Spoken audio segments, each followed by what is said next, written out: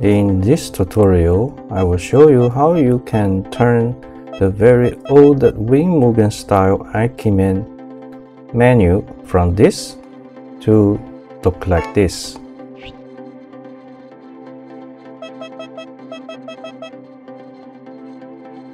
After you downloaded IKEMEN GO, you just run it. You go to Options.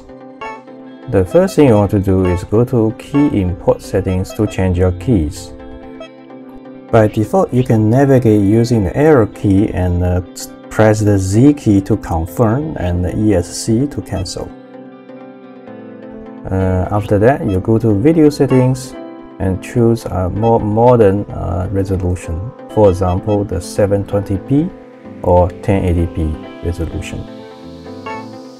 My suggestion is turn off the VSync, MSAA and the shaders, or else your game may be lacking.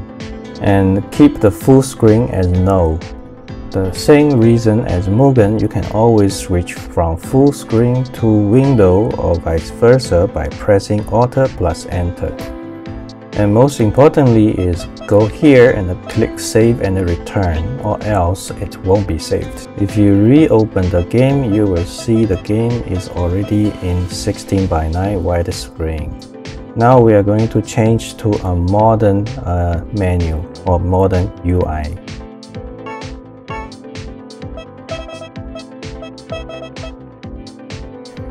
So first we close the game and I will show you where the UI is located.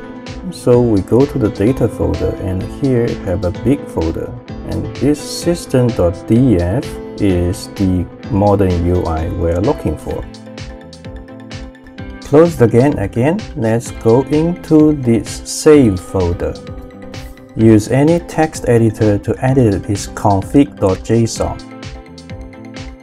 You search the keyword system.df and here is the original system.df. It's in data folder system.df, but we are going to use the system.df in the big folder, which is date big.